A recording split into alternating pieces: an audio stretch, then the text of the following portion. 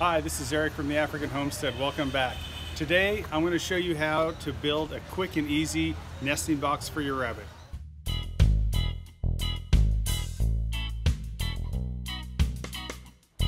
Now before we start the build, I want to show you some of the things that I like about this particular nesting box design. One is that I incorporate the mesh bottom. If you're living in a cold climate, you may not want to do this, but here in Liberia, it never gets cold. We don't have to worry about frost or freezing. And I like how any kind of urine or droppings can fall through the bottom. It also provides good ventilation. The other thing I like about this nesting box is it has a flat spot up here, and actually it's a good place for the doe. Once the kits start jumping out and chasing her around, it's a good place for her to come up here and hide. Also, it has a nice open design so that I'm able to easily see inside and check on the kits as they continue to grow the first couple of weeks while they're in this nesting box. It's easy for the doe to come and go. And one thing that you'll notice about my nesting box is it's smaller than maybe some that you've seen online.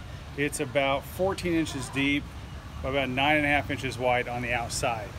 That's because the rabbits that we have in West Africa are smaller than the meat rabbits that you're going to find in North America and Europe. So you want to think about that when you're building your own nesting box. Maybe instead of 14 inches, you'll build it 18 inches. Instead of 9.5, maybe it'll be 12 inches wide, just so your rabbit has enough room. You don't want it too roomy. You want to keep it cozy, and you'll be surprised how easily a large rabbit will fit in one of these, but you want to size it to the size of your rabbit. Now, one thing I don't like doing is spending money. So I'm going to be using some of this scrap material here. It's not ideal. It's a little thinner than what I would like, but it's going to do the job. So one thing that you want to keep in mind when you're looking at the design of anything is what is its purpose, what is its end use. In this case, the end use is to hold kits, to hold baby rabbits, keep them warm, keep them safe, kind of a dark place, and have enough room for the mother for the doe to nurse them. And so with that, it doesn't need to be pretty. That's not necessary in this design. It doesn't really even have to be that strong. It'll need to hold the weight of the doe on top. The kits don't really have much weight at all, and so strength is not a primary factor. You just want it to hold together. It just primarily needs to be functional. It needs to work. And so in this case, you know, I use some fairly thick plywood here, 3/4 inch, and it's really a lot stronger than it needs to be. It's heavier than it needs to be, even though it doesn't weigh that much. And so what I'm going to end up using is this leftover plywood. You can see I've used it for painting and other things, and it's actually looks like 1/4 inch plywood, and so it's quite a bit thinner. So I'm going to use the 1/4 inch plywood for the sides because I don't have large enough pieces of thicker plywood for the sides, and then for the back, the front, and the top, I think I have enough 3/4 inch plywood. I'll be able to use that. So in that case, I'll be nailing in the sides, because to nail in the side of 1/4 inch plywood is a lot more difficult, and it's not going to be as strong. And so it's going to follow, as far as how it nails together, it's going to be the same way as this one. So let's go ahead and get started. Now, because I already have an existing nesting box, I'm just going to use it to kind of as a template and just mark off the side from this, and that'll tell me roughly how to mark it, and just complete the lines.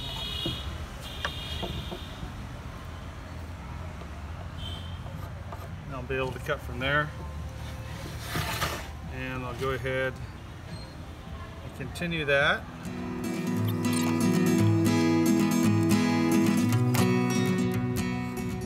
I could use a straight edge, but this is really just getting me close, and so I'll be able to make my initial cuts just using this. I want to go ahead and reset my fence depth.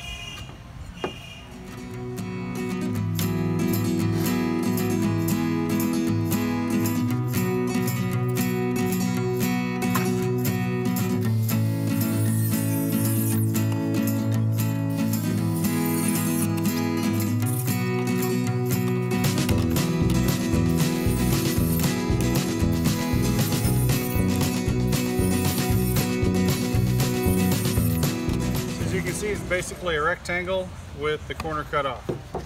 So there I have the two sides complete. Now I'm going to use these two pieces of scrap here that are 3/4 inch. I'm going to use those for the back, the front, and the top.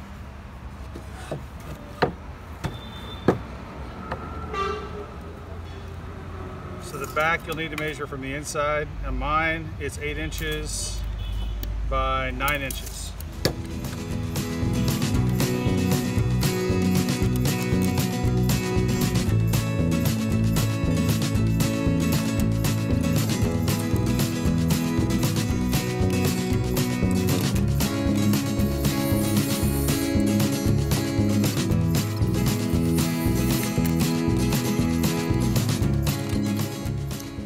Okay, so there's the back.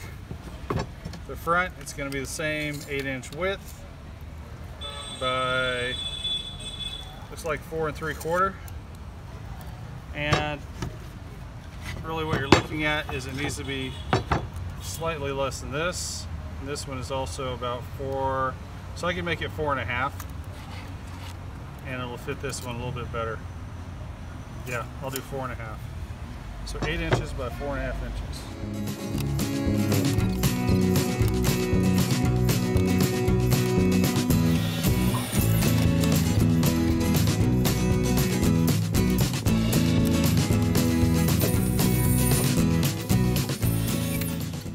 There's the front piece.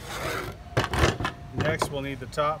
The top will be the same 8 inches wide by, we can go kind of the same way here. I can measure it off of this. We can go 6 inches would be great. But actually this one is 5 inches, which is also great. So I just need to cut this down to 8 inches.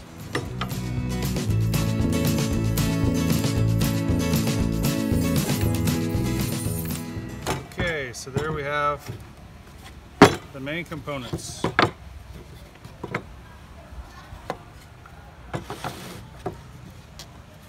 Sides. Our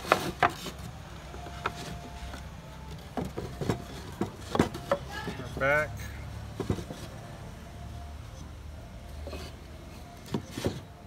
The front and the top.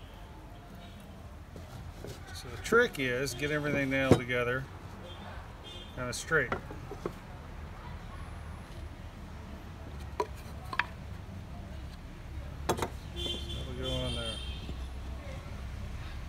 Somehow I did something wrong. Haha. There we go. That's more like it. This will go in here, the other on the front. Next, what I want to do is go ahead and start some of these nails.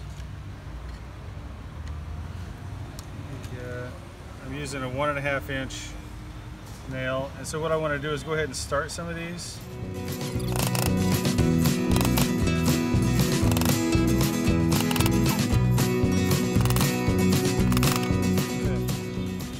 Got those all started.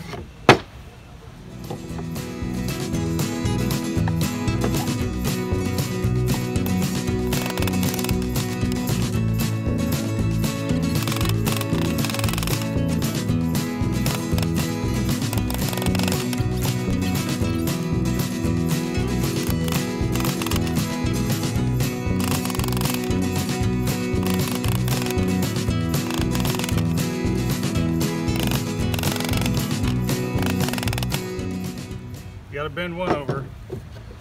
Okay, so there is the basic box. So next thing we do is to put the wire mesh on the bottom. Now you're going to want to cut the wire mesh just a little bit oversized so you have some to wrap around the corners. So the next thing you need to do is kind of get it more or less centered. And then in this case it looks like I can just take 2 squares or 4 squares off each corner.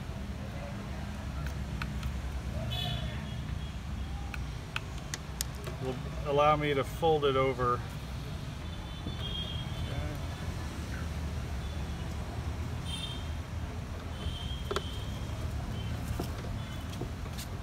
And just manually kind of fold it over the corner.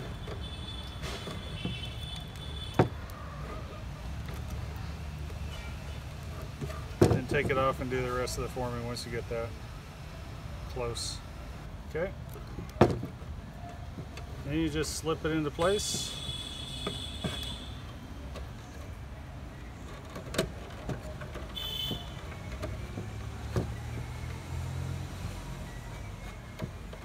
Like that. And then take some 1-inch nails or something like that and just knock a few of those in to hold it into place.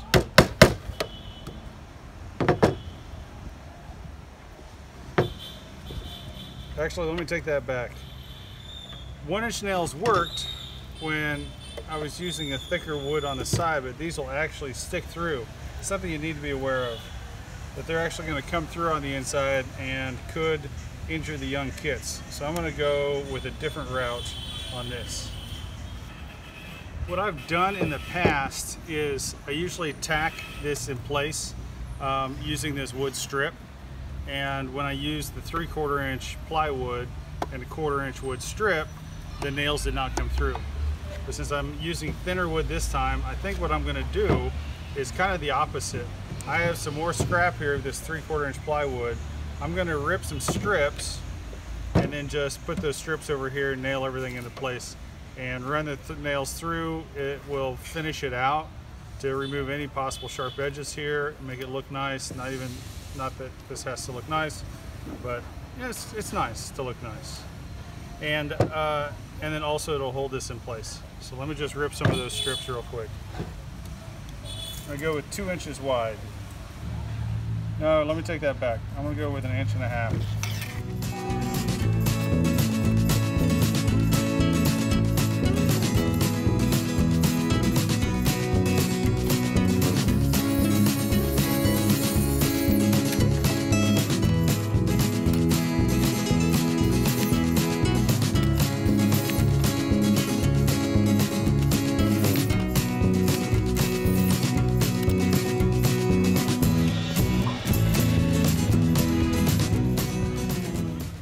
It'll make it, but not by much. It won't come through, but it's a lot better to nail through 1/4 inch material into 3/4 inch than the other way around. But I'm just gonna go. Actually, what I'm gonna do on the corners, I'm gonna use a 1.5 inch nail and go into the back, just to give it a little added strength.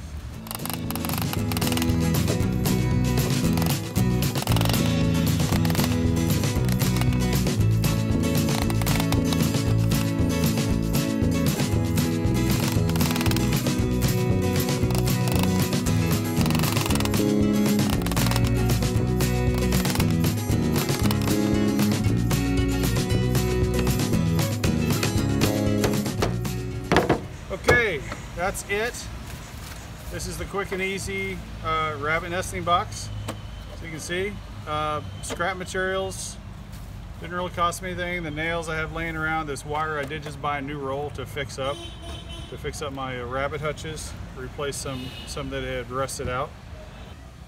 So that is it. My quick and easy rabbit nesting box that I shamelessly stole off other people on the internet and made my own. So I encourage you, shamelessly steal this, make it your own, from start to finish, including time of starting and stopping the camera, running for a couple extra tools, 45 minutes. So seriously, this is a simple project, minimal tools. If you don't have a circular saw, you can use a hand saw, but supplies and tools, very low cost. So I encourage you to try building one of these nesting boxes for yourself. If you have any questions, leave them in the comment section below. If you have any ideas of how we can make it faster, better, cheaper, and all of that, I'd love to hear your advice. But this is today's project. It's super easy. I encourage you to try it out. So if you haven't subscribed to the African Homestead already, click the subscribe button. If you ding the bell, you'll get a notification every time I post a video. And I'm not one of those, I'm not up to posting every day or even every other day. For me, I'm lucky to get time to edit and post videos once a week. Sometimes there'll be a second one, but you won't hear too much from me all the time. So I encourage you to click that bell so you get a notification. comment in the comment section below. Share this video with your friends that are just getting started in rabbits, and I think they'd really appreciate it. Thanks a lot. Have a great day. Bye-bye.